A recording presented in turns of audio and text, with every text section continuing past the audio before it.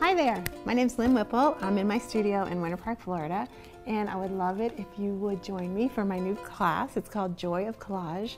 And what's going to happen is we're going to do all my favorite things in collage. So for me, that's like tearing paper and laying down layers and gluing, and then more layers, and then some paint, and maybe some drawing, and a little bit of, you know, storytelling. And anyway, everything I love about collage I want to share with you. I might chop her a little bit. So let's just chop her. Let's just cut her up. And I'm telling you, I do not think about this stuff too much. People think often that I cut my things out, but I don't. Everything I lay down and then I cut around it with paint. Do they? Or do they? I'll show you that they actually come back to help us with our design. It's more interesting to your eye, and that's what we're playing with now. So a little bit of design. So that says fun in old stamps. Okay, so our next step, now that we've got a graphic on there. When that dries, I'm going to go back with my smudgy pencil, and I'm going to really go back over these letters. Just can't help that. Boop. See, isn't that much better now? And she's almost finished. I'll probably keep smudging. Maybe I'll paint the edges, whatever. But the point is, this is all about you. So your assignment is to play with these techniques, have as much fun as you possibly can, bring a couple to a finish. See if you can't get them. Just tweak them just a little bit more, a little bit more. Sometimes, someone told me this recently, when you're done with the piece, maybe add just 3 more touches. Boop, boop, boop. I don't know.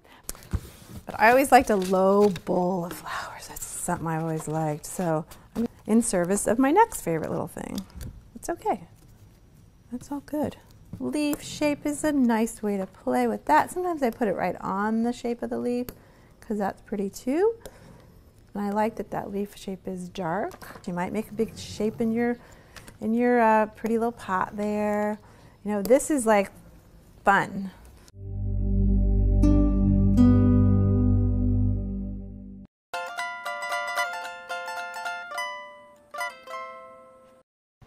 Hi everybody. I'm so glad you're back. Did I tell you I'm so happy that you're here? I just want you to know that. I'm so happy that you're here. So I have this great pile of goodies that I know you guys have too. And sometimes I have pieces of collage that I already played with, you know, weeks ago. This is what it looks like.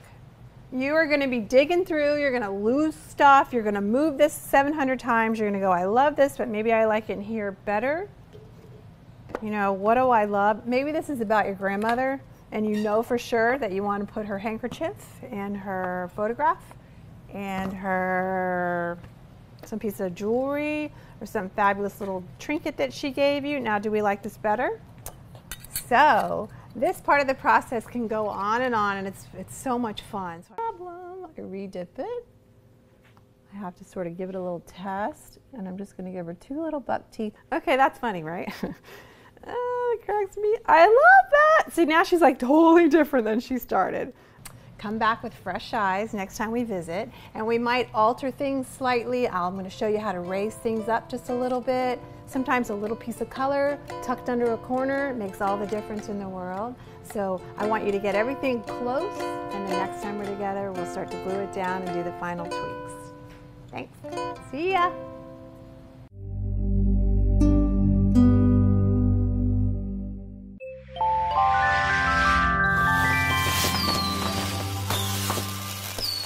Year of the spark. The way I used to think about it, it was like the direct spark. It's like, here I am moving my hands, and the more I can just get out of the way, the better. It's almost like giving yourself permission to let your instincts and everything just take over, and your brain will just go. It's like, that's the spark. It's like the direct connect to creativity. Last year we had a great time with Year of the Fairy Tale. Before that it was Year of the Giraffe. And this year, the subject is actually just art. More creativity. How, not only just making stuff, but how to infuse creativity and art into our daily lives. What does that feel like, you know, to live your fearless, creative life? I mean, how much fun is that? That's what I'm after. How much fun can I have? Emphasis on fun. How can I own my own day and fill it with art and fill it with a life that's exciting to me? That's what I want. I think it's the most important thing we can do is encourage each other on that journey, on setting your life up in a way that you have those times where you get that spark and you share that spark. So we've designed this class to provide the community and structure to make this happen. Every month you'll get a lesson from Lynn and then a lesson from me. Since we'll start with a creativity exercise to get us into the zone. These are things to get our hands moving and also things to get us thinking with the imaginative side of our brains. From there we'll move into projects where we will be sharing techniques and giving you assignments and challenges that you could take even further. And finally, each month we'll have a discussion about sharing your art with the world and the business of art. Talking about things like applying to shows and getting into galleries and publishing and selling your work online. So it's a whole year of just getting ourselves going. And who doesn't need more creativity in their life? How does that look every month? How does that look every day? This is all about you and your creative voice, your creative spark. The most important thing that we hope students can take out of this class, and that we can take out of the class, is that we encourage each other to embrace who we are as people first, and then as artists second, and letting the person part of us reflect in the art part. This is the process of finding your style, finding your voice, or fine-tuning your style and voice. We're going to be exploring line quality and installation, 3D wrapped animals or sculptures. Color, color, color, color. You could spend hours just mixing color and talking about color. I really love fabric and fiber. If you have 3 elements, how are you going to put them together in a way that's interesting? There will be exercises that talk to or speak to design. Along with drawing and painting and experimenting with art supplies and making new combinations. I never read directions, so I'm going to be doing this right in front of you.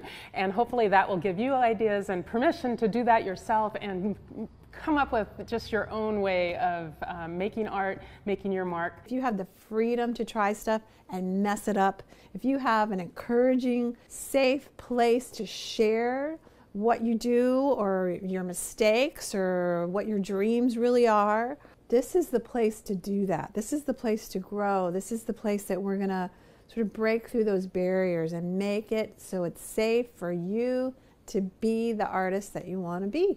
Everything is more beautiful when you're an artist, including you. Ah, that was a good one. Everything is more beautiful when you're an artist, including you.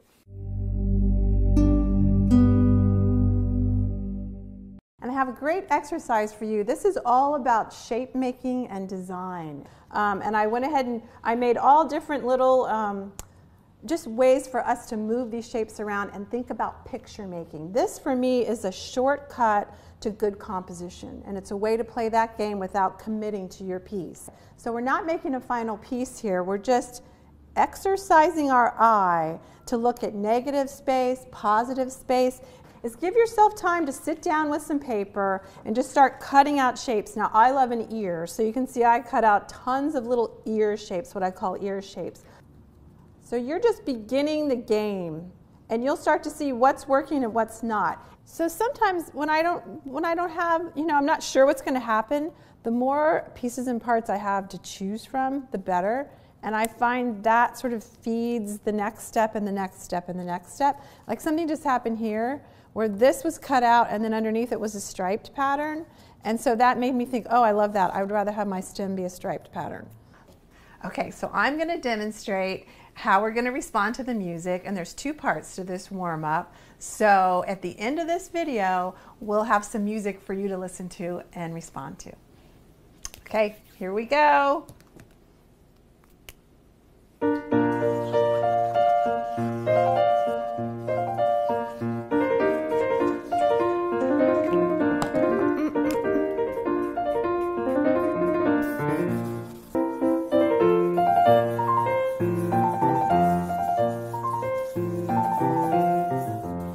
It's a soaking in and a giving back today. So I want to share with you an artist that's so inspiring to me. His name is Andy Goldsworthy. And if you know him, I know you'll enjoy him. I think he's Scottish.